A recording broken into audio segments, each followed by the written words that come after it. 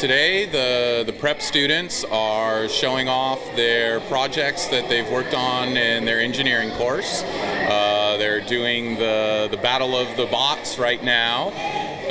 What makes our robot competition, I think, stand out from many others is that these are all autonomous robots. That is to say, they are programmed with what they should do.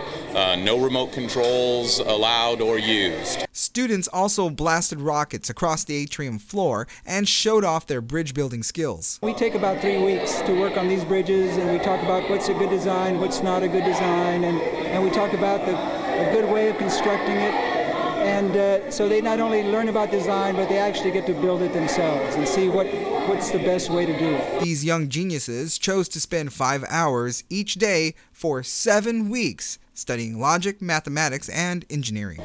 This is a STEM program, science, technology, engineering, and mathematics.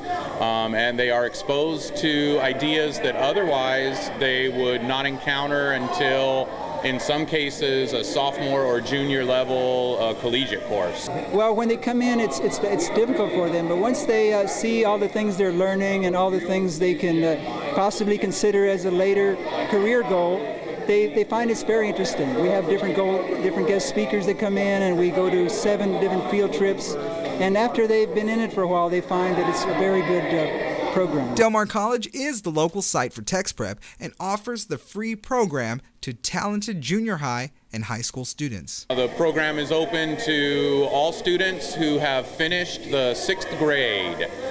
So they have to have finished the 6th grade last year, and typically we will accept students with low to mid-A grades in their core classes, English, science, and mathematics, as well as having good discipline and citizenship.